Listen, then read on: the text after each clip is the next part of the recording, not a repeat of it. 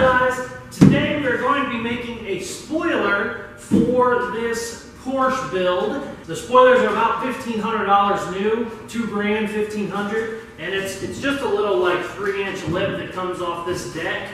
I'm obviously not going to spend that when I can make my own. So I'm going to make the spoiler itself out of steel, and then we'll just mold it to it, and hopefully it works out.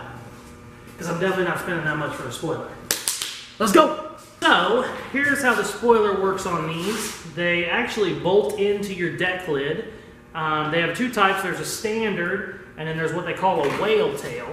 The standard only comes about 1 inch off of the deck lid. It just kind of goes around it. It almost looks like a rubber molding, to be honest with you.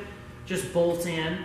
And then they have a whale tail, which comes out normal, and then it flares way up. I've seen different versions of how big the tail is. I've seen some that are real big, and I don't like those very much. So I'm going to combine the two. I'm going to kind of make it standard size, but have a little bit of an upturn to it. So it's going to kind of be my own thing. The only problem I have, this is fiberglass, and I'm going to make it out of metal. So I'm going to make a metal form and then fiberglass it to it.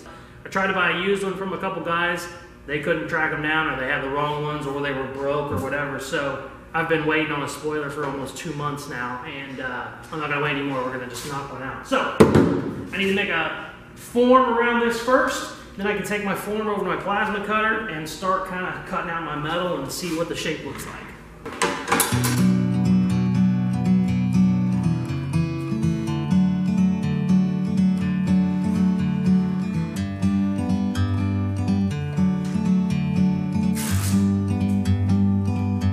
Like a bird on a tree, I'm just sitting here. I got time, it's clear to see. From up here, the world seems small. We can sit together. It's so beautiful, you and me. We meant to be in the great outdoors, forever free.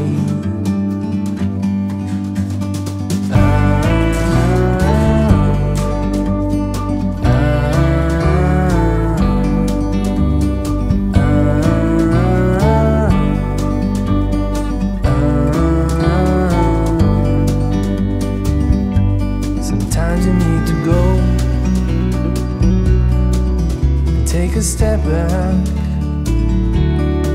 to see the truth around you. From a distance you can tell.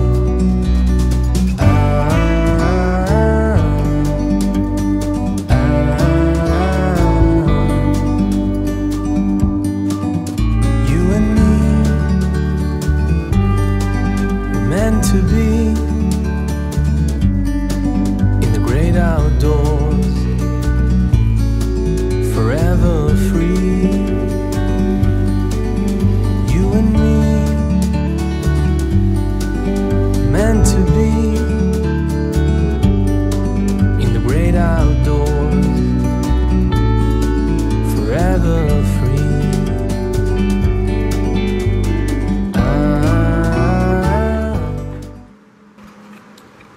Now we gotta cover it with fiberglass.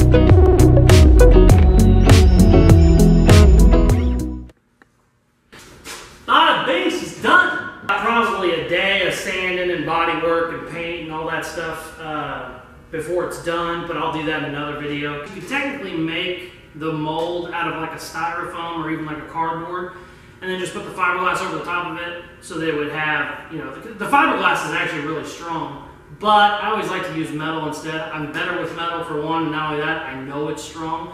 I did the same thing with the front bumper. The front bumper is actually all metal in the front, and then I put the fiberglass over the top of it to kind of smooth it out. These are so big, they stick out so much, I kind of wanted to be able to, you know, have some strength to it, just in case somebody bumps into it or sits on it or whatever. Thank you guys very much for watching. Please like, share, subscribe, all that shit they tell you to do at the end of videos, and check out some of my other videos.